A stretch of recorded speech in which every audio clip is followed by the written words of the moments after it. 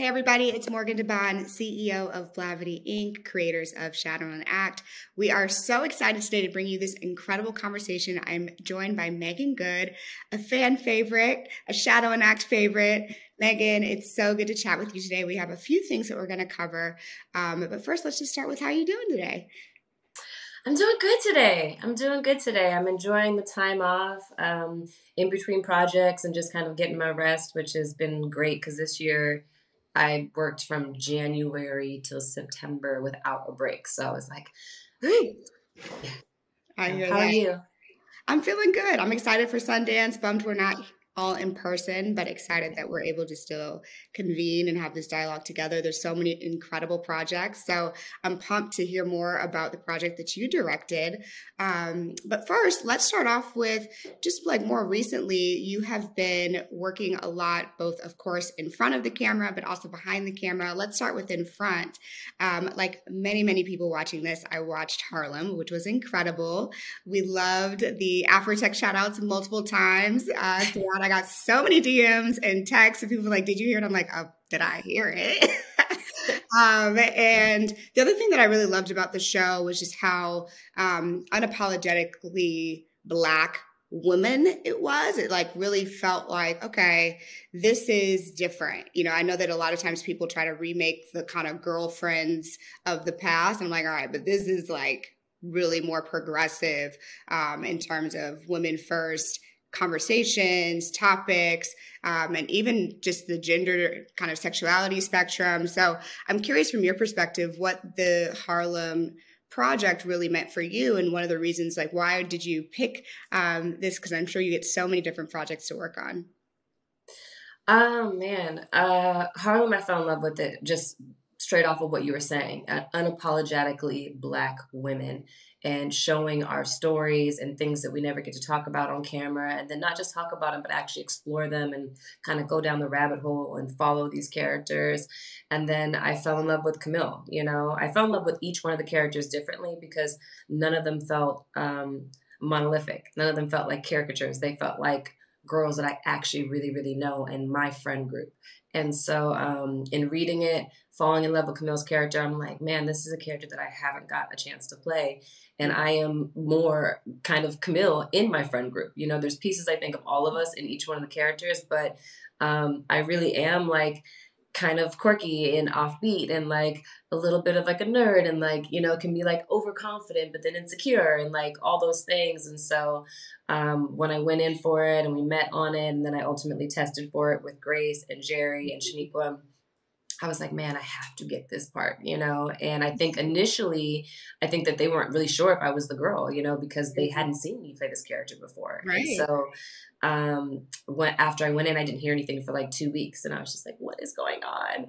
And then they called and they said that I got it. And I actually cried because, you know, TV for me is it's always a little bit scary because it's such a huge commitment. You know, you go to a movie, you might be 1 month, 2 months, 3 months, you might even be 5 months, but it's over after that and you go on to the next project. And you know, and I like being a bit of like a nomad, never knowing where I'm going to be next, never Yeah. knowing what character I'm going to play or what country I'm going to be in.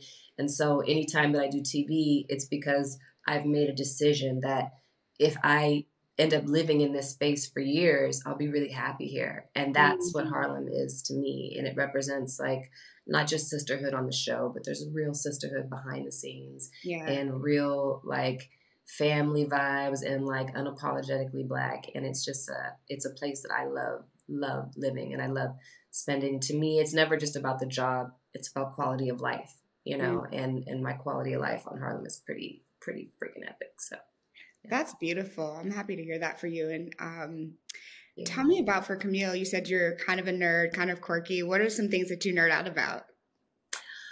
Well, I'm definitely the girl that everyone, like, if I tell a joke, everyone's like, Megan, like, oh, just, you know, so I've always been that girl. Yeah. What do I nerd out on? Music. I love Mhm. old music. I love old R&B. I love old rock music. I love DJing, like my friends' parties, and like we just came back from Cabo for my girlfriend Renisha's birthday, and I DJ'd like while we were on the yacht, and I DJ'd when we went to like the fireside bonfire and stuff. And what else? I love karaoke. I love singing Really? all of those songs. I'm not, I mean, I can hold a note, but yeah, We're but I not gonna see love you it. on Broadway Like, anytime soon. what'd you say? I said we won't see you on Broadway anytime soon. You know what? If there was an opportunity, I would do it, because I think, it's not just the singing, it's also like the performing and the commitment. So, Yeah, as long as you can hold a note, I might be all right. that's awesome. One of the things that I really admire about you is your faith and how much you really do walk in your purpose every single day. How do you feel like your purpose as an artist and a human has played a role in the stories that you choose to bring to life as an actress and now as a director as well? Yeah. I think it's interesting because I'm always thoughtful and prayerful anytime I take on something, Mhm. and it's always for different reasons. Sometimes it's because I think the character's journey is important and someone needs to see it. Sometimes I think that the character's demise and the lesson in it is important and we need to see it. Mhm. Sometimes it's just something that I creatively am excited about and haven't got a chance to do, or something that I know that will challenge me. And so it's always different reasons, but ultimately why I act in general, I do love it very much.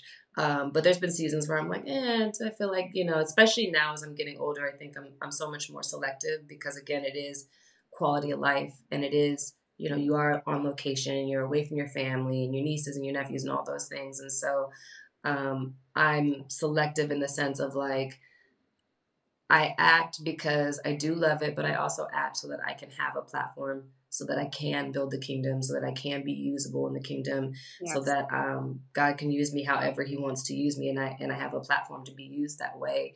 Mhm. That's unique to me. And then um, yeah, it just depends, but it always plays a role in it because my faith is first and foremost above everything. Always. And, I think there's a lot of women who maybe struggle with balancing their faith and the opportunities that come their way. How have you been able to set boundaries and actually be able to continue to live in your purpose? Like, what advice would you give to an actress that's coming up that's like, yeah, that's who I want to be, but like, there's these opportunities that don't match with where I want to be. Well, I think sometimes opportunities match a little bit more than we realize. Mm, Because I think sometimes when we have faith or we believe in Jesus or whatever we believe in, we can tend to get a little religious. And sometimes we don't ask God. There's been characters, roles that I've played that in my first thought, I was like, oh, I don't know. And then I prayed about it and I felt like God was like, yes, go ahead. And I'm like, mhm, okay. And then when I got on the other side of it, then I realized why He had me do it. mhm, And then there are times where, it's not the right thing and you want to do it. And I just make an executive decision. I'm like, all right, Lord, I'm going to be obedient. I'm not going to do this. And I'm trusting you're going to bring something better. And He does mm, every single time. And, the mhm. Bible says, seek ye the kingdom first, and all these things shall be added to you. So when you put God first and when you seek His will first, everything else that you want will be added to you the right way for you specifically. Mhm. And, it's never worth compromising, no matter what, because, God is the goal. God is the reason for the season, the reason that we're here, the one who's going to give us everything that we need, the one who's not going to let us down, the one that's always going to be by our Mhm. side. And so when you do things with Him in mind first, and when you pray and you ask Him, what does He want you to do, or what would He have you do, everything else falls in line. Everything else falls in line, and it never fails. So. Yeah, yeah, I agree with you. Let's talk a little bit about your move to be behind the camera. Yeah. Um, and this wasn't your first project, right? I mean, this was like your Mhm. third or fourth thing that you've directed. So before we Yeah. get into current, talk to me about like what was your first opportunity as a director, and kind of what was your energy like? What was that first project, and how did you make the decision to step behind the camera? Um, well, I've been doing a lot of producing, and Yeah. I started producing when I was about 24, just trying to figure out what the heck I was doing. I'll never forget when I was about 19, I did a talk show in San Diego, and they were like, well, what else do you want to do? I was like, I want to produce, and da da da da. They're like, well, what does a producer do? And I was like, And I actually didn't know. So then at around 24, I just started setting out, and I would always ask for help or ask questions. But, oftentimes when you're a woman, people don't, take you seriously. And when you're a Black woman, people don't always take you seriously. And when you're a Black woman that's an actress, they're like, just be an actress, leave the business stuff to the guys. And so I basically had to teach myself and, made mistakes along the way, but figured things out along the way, figured out what my gifting was, which is a majority of the time problem solving. Mm. But so I started producing, and when my cousin had just come off the TV show Glee, and he was like, look, I really want to start my singing career. And he was like, I want to direct a video. Will you help me produce it? And I was like, sure. So I'm putting the video and everything together. And I was like, this is the guy I think we should have directed. He's really, really great. And he was like, well, what if he's not available? I was like, we'll work it out. If he's not available, I'll direct it. Ha ha ha. He wasn't available. And so, my cousin Dijon was like, so you're going to direct it? And I was like, yeah, sure. And so I get there and I'm like terrified. Like I literally feel like I'm going to throw up. I'm like, oh my God, my cousin's putting so much money into this video and I don't know what I'm doing and I'm going to figure it out, but I don't know. And as soon as I started putting the pieces together, I realized I was like, I do know what I'm doing. I know exactly what I've been doing. I've been watching this my entire life. I've been, even just as an actress, like suggesting to the director, like, hey, well, what if we did this? Because I think this would actually pull this together and this would make this moment easier. So when she comes down the hallway, then, da da da da. And so I realized instantly, not only did I know what I was doing, but it was something that I was already kind of doing, in a further back position. And so directed the music video, was really, really, really proud of it. It's called Wild Out. And then after that, people just started asking me, Israel Houghton and Erica Campbell and Ricky Bell. And like, I just started directing music videos. And then I did a short film, and then I did my first feature film. So me and my friend Tamara Bass directed it together. She wrote it.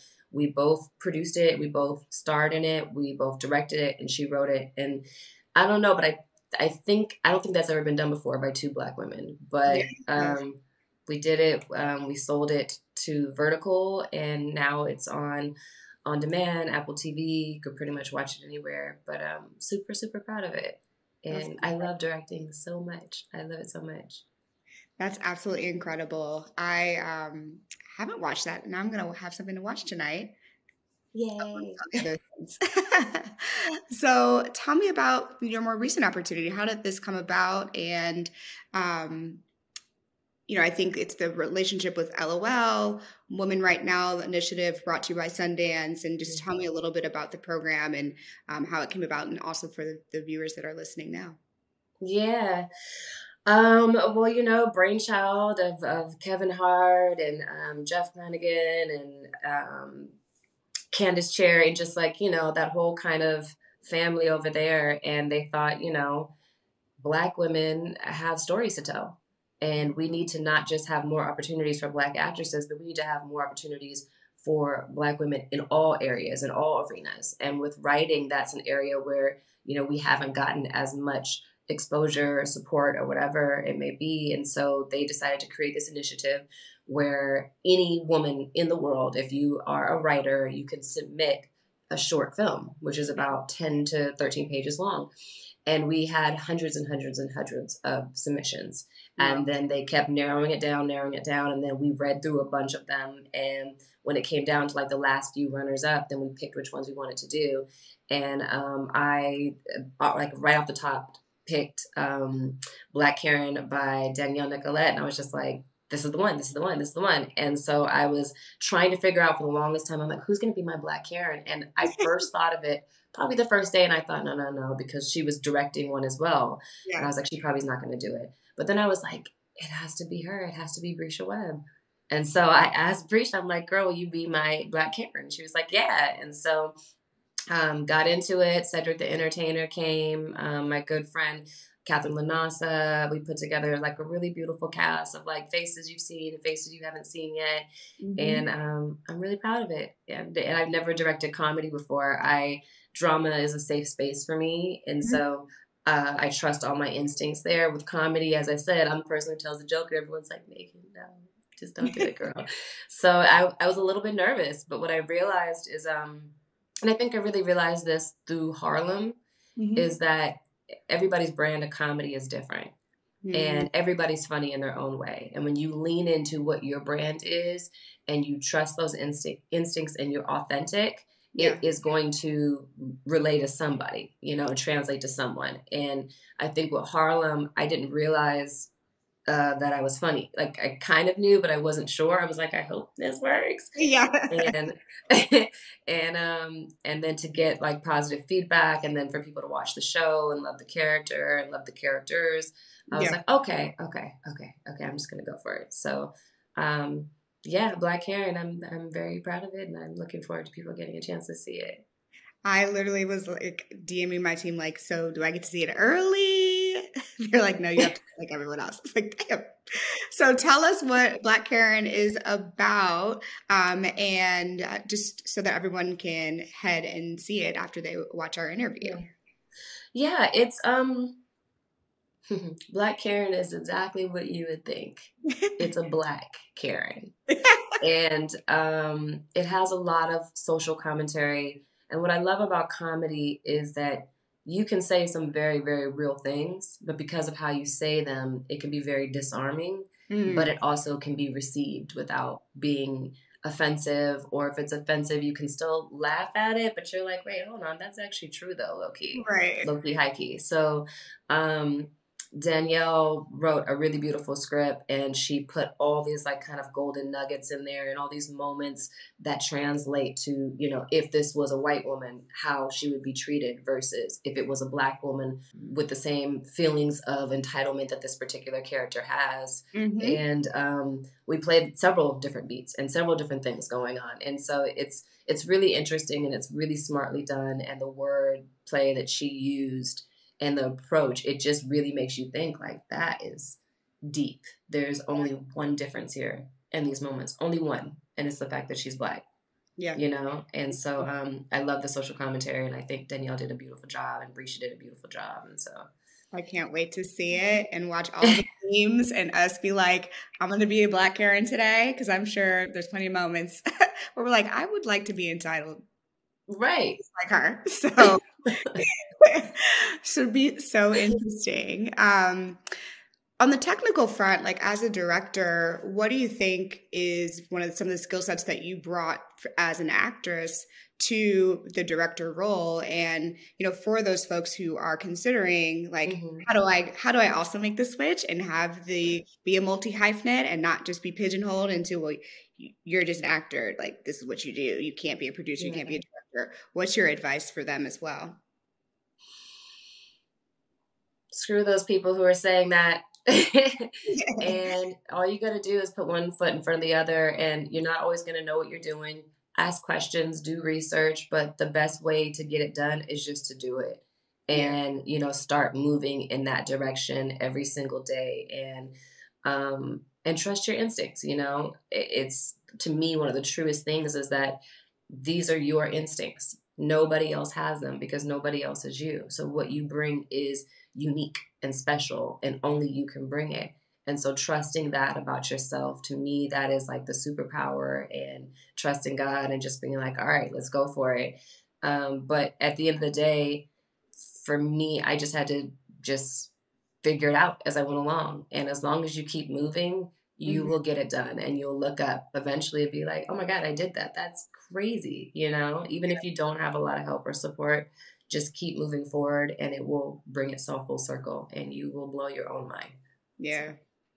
I mean, I definitely always encourage people to just start, and it doesn't have to yeah. be the official, your first project's not going to be at Sundance necessarily, Right. right? But just like you're saying, you started with a music video. Okay, cool. What are the Yeah. projects people can just do with their friends and the people in their network that they grew up with, people they went to school with?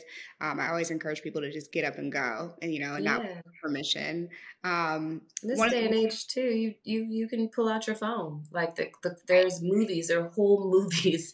I think there's one that's up for an Oscar this year, if I'm not mistaken, or some type of award this year, that was shot on. No, you know what it was? It was that it was the I think it was the Florida Project.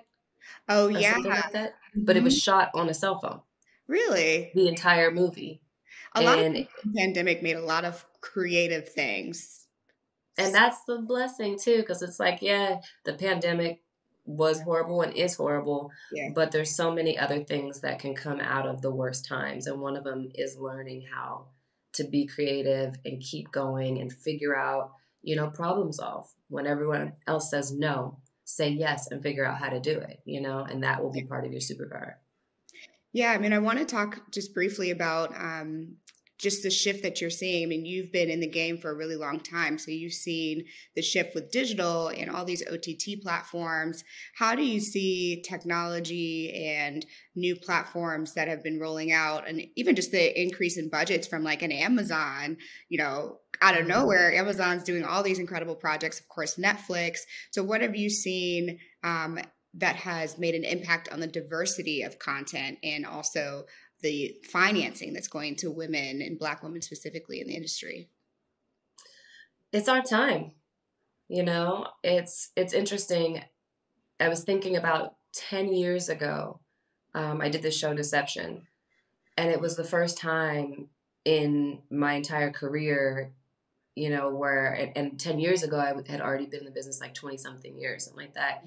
And I was like, this is the first time I look around and Gabrielle is the star of her own show. Taraji is the star of her own show. Viola is the Mhm. star of her own show. Carrie is the star of her own show. I had never seen anything like that before, and I didn't realize that I had never seen it before. And what these shows are, diverse, just unique, just different like storylines. And so that was the first time I started noticing that there was a shift happening. And it's been like a slow crawl, and it has been, but that was identifying for me specifically. But now you're seeing us being supported more. We still have to fight for it. We still have to have those conversations. We still have to point out stuff that isn't right. We still have to get us in positions that's, not just acting or writing, or not just directing, but also producing and studio heads and people who are real decision makers on these things. But you see people being a lot more open. Mm, And sometimes these things happen because they're trendy or they're a moment. The good thing with this is that, and the good thing about us is if you give us a moment, baby, we're not gonna let go. We gonna okay. push through, Yes. And so you see that really, really happening, and we are starting to get that support. And as long as we continue to do what we're doing, which we will, because we have so much original content. It was interesting listening to Tracy Oliver say, um, before she did Girls Trip, Mm, she had did Harlem. She had created Harlem before right. Girls Trip, and she tried to sell it around town. And they said to her, "Yeah, but is like Black women friendship, like, is that like a thing though, that like you Right. can build a show around and people want to watch?" And she was like, "But you can do it with friends, and you can do it with this, and you can do it with that, and and they were just like, I don't know." And so Girls Trip came out and of course made, $100 million. And Yes. then all of a sudden, we started seeing more of these shows. And Mhm. so, not to say that that's the reason, but I'm pretty sure that played a huge role. Girls Trip just showing like, yes, we want to see these things. We want to see Mhm. ourselves this way. This is who we are, and not just us. People want to see us this way. Everyone can relate to this, Yeah, and insecure. I think Um, two of those, it's like, and they can yeah, coexist. It's fine. We'll watch them. exactly. Yes, exactly. And that's the thing too, is like, with as many friend group shows that are coming out, it's almost like people want to take the stance of like, well, there's only 4 women in the world who can represent every Right. single Black woman's experience. Right. That's not true. There are so many different diverse Black women from different walks of life, with different Mhm. personalities, with different life experiences. We need more than just one show. We need a Yes. few, just like everybody else, Right. you know? So, yeah, it's you definitely see the shift, and it's a beautiful thing. And I think we'll continue to keep grabbing hold and introducing new things. And, our only other job is to show up for each other, you Yeah. know? Even if it's not your favorite show or necessarily thing you want to watch, turn your TV on anyways, let the episode play Yes. while you're getting dressed, whatever. Just support it so that we can continue to make it. Yeah. And I think that's one thing about Black women is we're going to show out. We are definitely going to be Mhm. loud. And I love that about our culture and about our sisterhood. So, one final Mhm. question before we wrap up. What are you working on next? Can you give us a peek on what we should expect this year in 2022? It's been a crazy couple of years with the pandemic. Like you said, you've been busy, booked and busy last year. So what Thanks should to we be God. looking forward to? So this year I have a film coming out with Jamie Foxx and Snoop Dogg and Dave Franco, and it is called Day Shift, and it's a vampire slaying comedy. Yes. And it's, for me, it's bucket list. I was just like, all I want to do is be in a vampire movie. I'm like a 90s kid. Like that's all I want, Yeah. Really, really what I want is to be the female version of Blade. But we'll Ooh. see. We'll see what God says. But yeah, so the movie it's great and it's fun and Jamie's fantastic in it and like it's so yes, that's this year. And then I did the Shazam Part 2, which Okay. is really, really, really cool and a lot of fun. Nice. And that'll be out 2023. And then we are still waiting to hear if we're going back for season 2 of Harlem, but I'm believing God that we are. And then we'll see. And then there's a few things I'm kicking around that I might be directing, and I'm gonna decide if I'm gonna do that right before I go back to Harlem or not. But yeah, just good things, and all of it's by the grace of God, and I'm just so thankful and appreciative. So Yeah. Well, I wish you nothing but the most success in life and thank happiness, you. and all of your projects are incredible. I cannot wait to support you, Sundance. Thank you so much for having us. Shadow and Act is a very proud sponsor this year, our first year as an official sponsor, which is a good milestone for us as a company. And Yeah. everyone, watch Black Karen and tweet about it. So thank you for And joining tweet us about today. it. I want that to be a thing. Black Karen, we got to tweet about Let's do it. All right, everybody. We'll catch you on the internet. See you soon. Okay, see you soon. Thank you. Thank you for having me.